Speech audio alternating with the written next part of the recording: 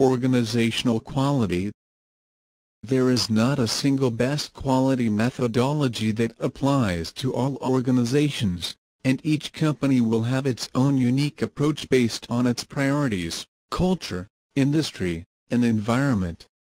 And just like a project management methodology, it does not simply spring up overnight.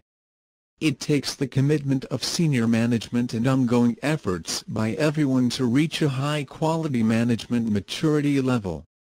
Each organization will be at different maturity stages, which impacts what organizational processes and procedures the project team can draw from in developing its project quality policy.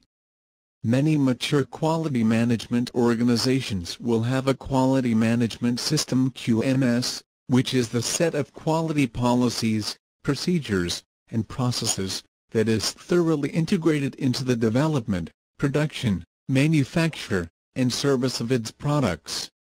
A QMS is a required element of ISO certification.